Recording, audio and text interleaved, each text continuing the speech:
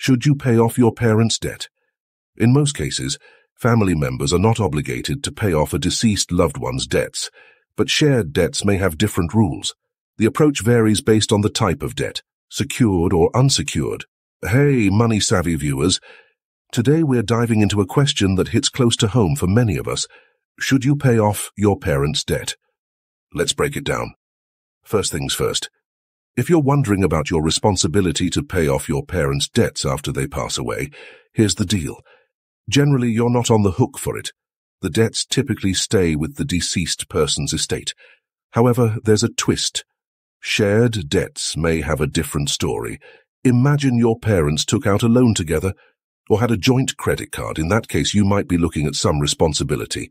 Shared debts can be like a tag team, and when one person goes, the other might have to pick up the financial baton. Now let's get into the nitty-gritty details. Debt comes in different flavors like a financial ice cream shop.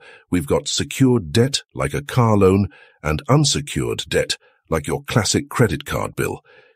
If your parents left behind a secured debt like a car loan or a mortgage, the situation can be a bit different. In many cases, the asset tied to the debt becomes part of the estate, and that's what the creditors will look at to settle the score. If there's not enough money from the estate to cover it, things might get a bit more complicated. On the flip side, unsecured debts, like credit card balances, might be treated differently. These debts are often paid from the deceased person's estate, and it's a big but, if there's not enough money in the estate to cover all the debts, the creditors might have to settle for less or even write it off. Yes, you heard that right. The debt could vanish into thin financial air.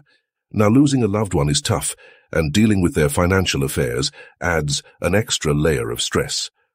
It's important to approach this situation with a level head.